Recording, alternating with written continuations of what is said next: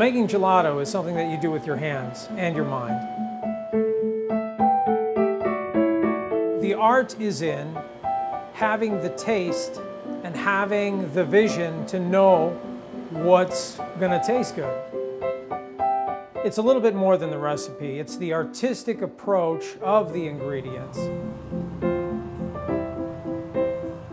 Anything is possible. So having that vision of what'll go, I think, is the art of gelato making.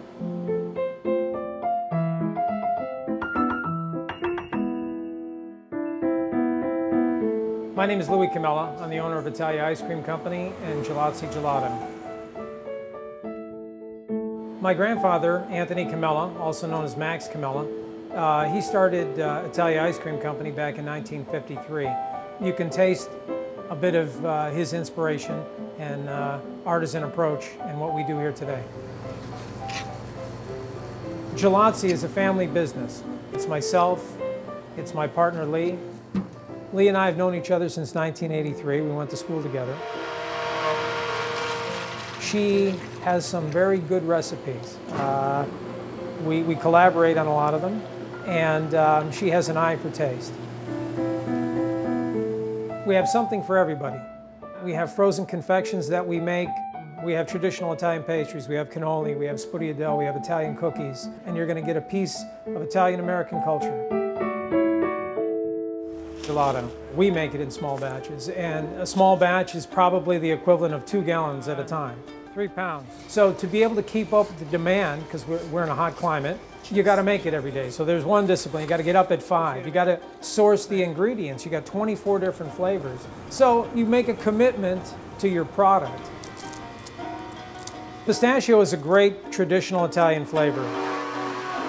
If the pistachio is green, and I mean like bright green, like a lot of American ice creams, it's not real. We use what's called pistachio puro, pure pistachio. We mash the pistachios, we add sugar, and then we add the dairy. We put it in this machine, we wait 7-8 minutes. This is it. This is what everybody comes here for. We put a piece of what we do, our artistic expression and our passion for gelato, into every scoop that everybody tries. There's all kinds of things people can do in the world, but when you're a gelatieri, or a person that makes gelato, nothing is better than seeing a smile come to somebody's face and go, wow, did you make that?